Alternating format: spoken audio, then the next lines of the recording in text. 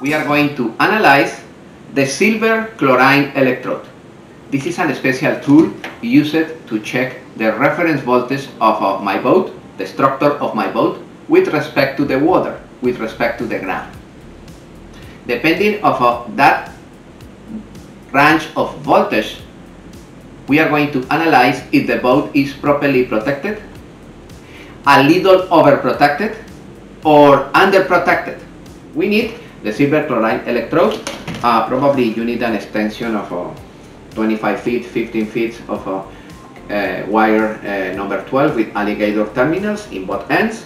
You need the multimeter. We are going to use the multimeter on the scale of DC volts, and that's it.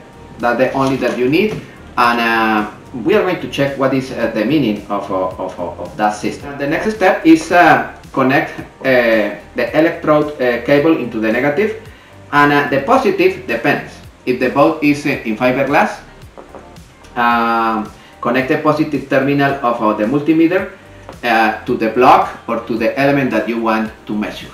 But if the boat is in a metallic boat, in aluminum or steel boat, the positive terminal of the multimeter should be touching any part of the structure over the water line. Alright, that's very important. Today we are going to use the silver chloride electrode.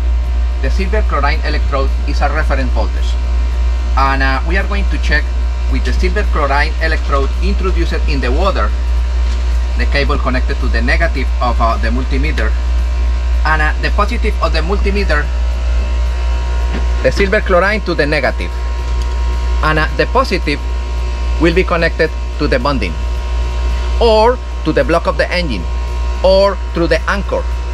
The metal that you want to check the voltage reference, according with the table that we have on the screen, yes, for fiberglass hulls, this is the voltage reference recommended. For aluminum boats, for wood, those are the measures recommended. The electrode, the wire of the electrode is connected to the negative terminal on the multimeter selected on a DC. And the positive terminal will be touching the element that we check the reference. In this particular case, we are going to touch 1 bolt in the motor mounts. 1 bolt, I remove the pin, and we are going to check minus 0.600, minus 0.602. We are going to check other part of the block. For example, in the raw water pump, the elbow of the raw water pump, minus 0.440. Our boat, the reading was around minus 600 millivolts.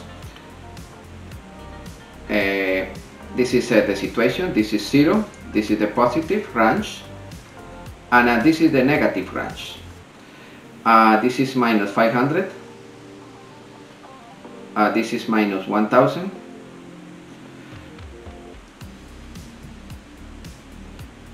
This is minus 750.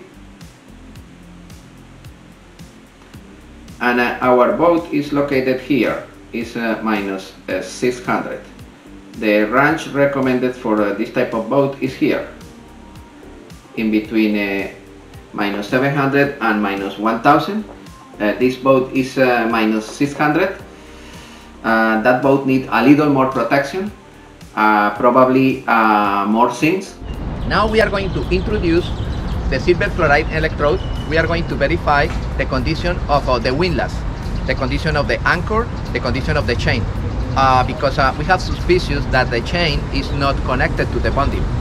We are going to verify the reference voltage in between the chain and the electrode, and the reference voltage of the anchor, the motor, with the electrode.